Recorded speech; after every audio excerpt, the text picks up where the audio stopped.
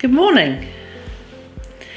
Today I want to draw a bit of a parallel about how representing your business is a bit like preparing to go on stage.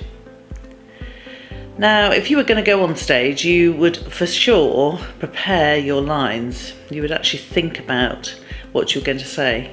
You may have a script, you may be improvising. There'll be various things that could be unpredictable. You'll know where you've got to be and all of that. But actually, I particularly want to talk about how you prepare how you look when you go on stage, or in fact, when you prepare to represent your business.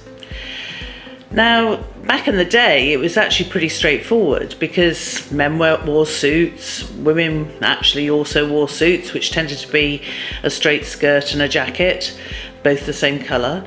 And there was a kind of uniform that everybody used for business. I remember really clearly my father used to wear a bowler hat to go to work in London. That was absolutely what everybody did. But it's not quite so clear-cut these days.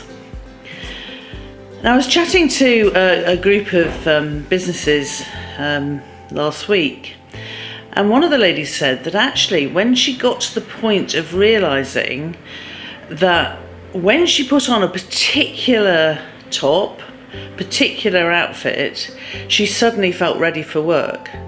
And if she, on top of that, she styled her hair in a particular way, sort of scraped up on top, suddenly she felt she was ready to play the part of representing her business.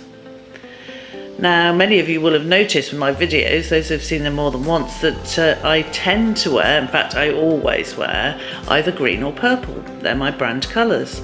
And 2 years ago I took a decision that when I was working I was going to wear my brand colours. And in fact I've kept that up.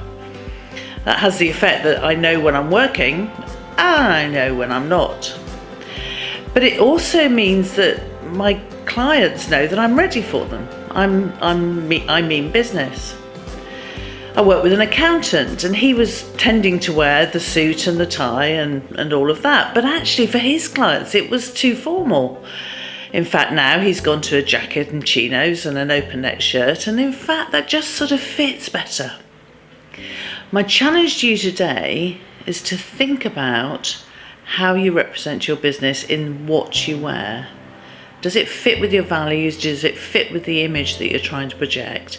And will it make your customers feel comfortable?